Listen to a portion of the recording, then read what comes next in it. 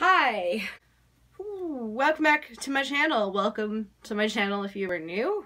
Today we're doing stuff. What are we doing? Putting makeup on. Right.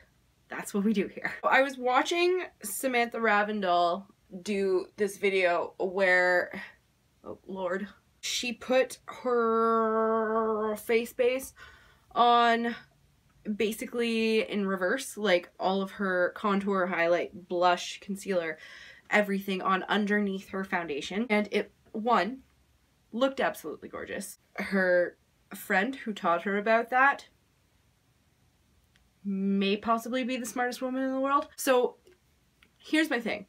I love this CoverGirl True Blend foundation, but I cannot put powders on top of it. And I'm not just talking like setting it.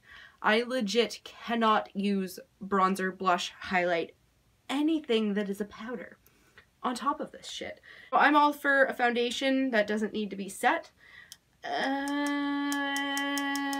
but I also love my powder highlight. When I saw how beautiful and natural all of this looked, I was like, you know what, that might be perfect for this because it is not a super high coverage foundation. I'm kind of steered away from that road.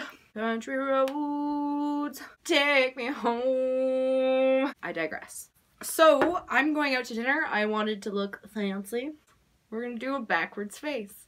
Sort of. So I'm gonna start by priming. I'm using my teensy weensy little baby of a thing for the Professional. That foundation really has a bad habit of showing off texture. Eliminate that by filling in the tiny holes on my face. And now I'm going to conceal. I'm using the teensy weensy little baby tiny makeup, love it, of the Tarte Shape Tape.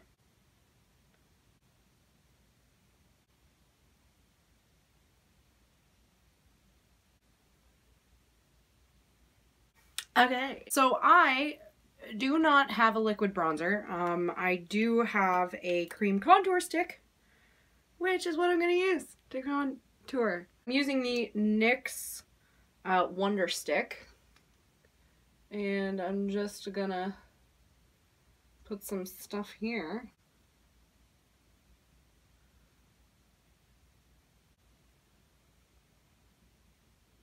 So the places where I'm not going to be using a blinding highlight, like a more natural, just light in the face, I'm going to use the lighter end of the stick, so in the center of my nose and just up on my foreheads right here.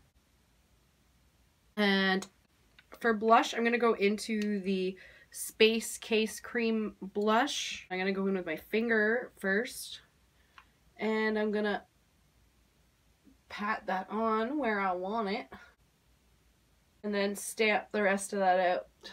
This feels crazy. And now I'm gonna go in with my Essence Make Me Glow highlighter. Get like a shit ton on here, I guess. Moment of truth. We're going in with the foundation. I'm gonna, I guess, just dot this on at first. Wow, this is amazing.